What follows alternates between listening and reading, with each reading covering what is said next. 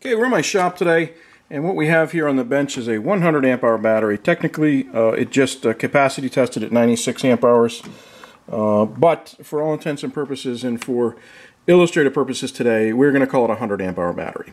So, I want to talk about the known full reset, and people who know me have heard me talk about the known full reset ad nauseum. And what that means, and I'm going to show you how simple this is. So, first parameter that we need to know is the battery at absorption voltage. For most batteries, we're looking at 14.4 volts plus. For gel batteries, you'd be looking at 14.1.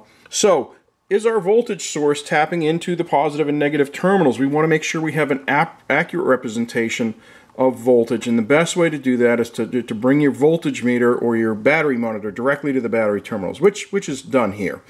So 14.4 volts at the battery terminals, check. We're going to go over here to the current screen, and what we can see is that we have 1.25 amps flowing into the battery bank, which is 1.25% of this battery's capacity. Now, when this battery is full, it'll actually get down to about 0.2 amps of charge current. But for cruising, I call it cruiser full. Anything less than about 2% we can consider full. And the reason we want to do manual resets on our battery monitor as often as possible is because battery monitors or amp hour counters like the Victron or the Link or many of the other amp hour counting battery monitors are very easily tricked into false resets by such things as solar and wind. So, known full, we have less than 2% of the battery's capacity of this 100 amp hour battery flowing into the bank. If you had a 400 amp hour bank, that would be 4 amps. So check 14.42, okay, less than 2%. Now we're going to go in here, we're going to press the setup button, and we're going to hold it. And that's going to bring us into our setup screen. I scroll up, I use the positive button on the Victron because the sync is near the end of the menu. Now the screen says sync. I'm going to press and hold the select button. It says OK. Now I go back and press and hold the setup button. Our battery monitor has just been reset to full. 100% the SOC screen reads. That is a safe assumption of your battery being full when you're out cruising. Again, 14.4 volts at the battery terminals or more.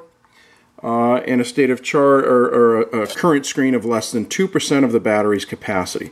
Very, very simple to perform a known full reset. It will be much more accurate. Your monitor will remain accurate or more accurate as long as the other parameters such as the Puchert constant, the charge efficiency, the average battery case temperature where your batteries are located.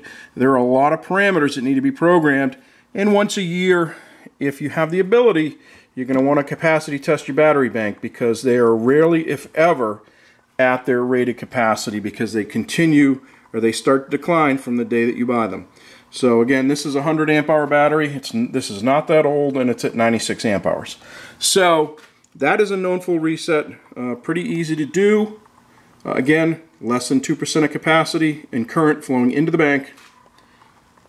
Absorption voltage or better, not float voltage. Perform a manual reset. Very easy.